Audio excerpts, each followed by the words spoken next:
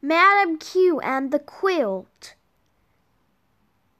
This is Madam Q. She, of course, is shaped like the letter Q. Round, round, round, and a little line down. Let's try it again. Round, round, round, round, and a little line down. The queen is upset because the queen is cold. She begins to shout. Quick, what can Madam Q do? Well, actually, Madam Q is very good at knitting quirky quilts.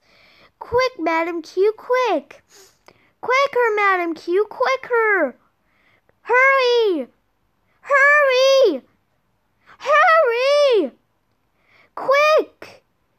Quick! Quick!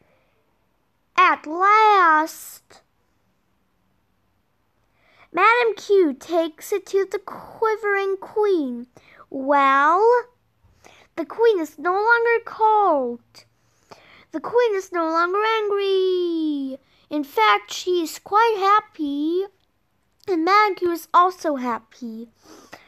Because at last it is quiet. The end. Before you go, let's try the letter Q again. Round, round, round, round. And a little line down. Bye-bye. Try another letter by visiting walphabet.com. I repeat, walphabet.com.